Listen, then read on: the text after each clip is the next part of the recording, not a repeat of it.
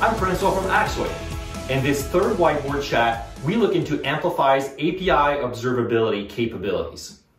As part of your Amplify API Management plane, you will find the API Observer tool. As part of API Observer, you will get API analytics, things like API usage, app usage. You will get API summaries that you can filter on name, on method, on environment, status, as well as API traffic content, which can even show you things like headers if you configure it in such a way. And what's different about this API analytics is that the data here comes from your different API platforms. This could be a MuleSoft, an Apigee, or Calm.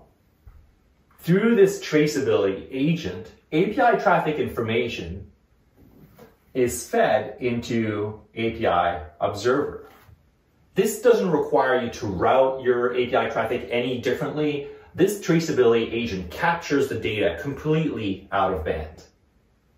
So this is open because that communication between these traceability agents and API Observer is all standards-based. But in addition to that, Amplify has an open source Amplify Agent SDK on GitHub. So although some agents are provided out of box by Amplify, there are also Amplify agent examples built by a community of developers, and you can build your own Amplify agent using this open source SDK. So these traceability agents are domain-specific traceability implementations. That's important because different environments will have their own specific, most efficient way of capturing the API traffic to be sent onto Observer.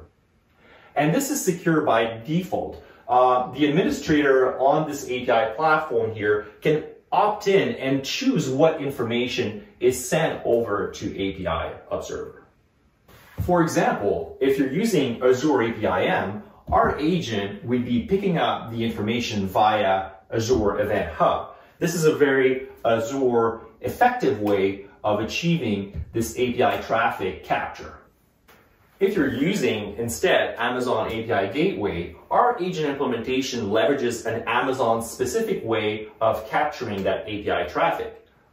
In Amazon, we would use Amazon CloudWatch, and some Lambda function would populate information onto an SQS that the agent would pick up. Again, that would be a very domain-specific, very efficient way of capturing that information without disrupting the API traffic and in a way that scales. So back over here on API Observer, the result is that you get API analytics populated from your different API platforms. Consistent analytics. You are no longer comparing apples to oranges. Everything is peaches here. And so one more way in which Amplify API Observer is a more open API analytics platform is this Traceability Queries, which allows you to get to the same data that is displayed in API Observer, but programmatically.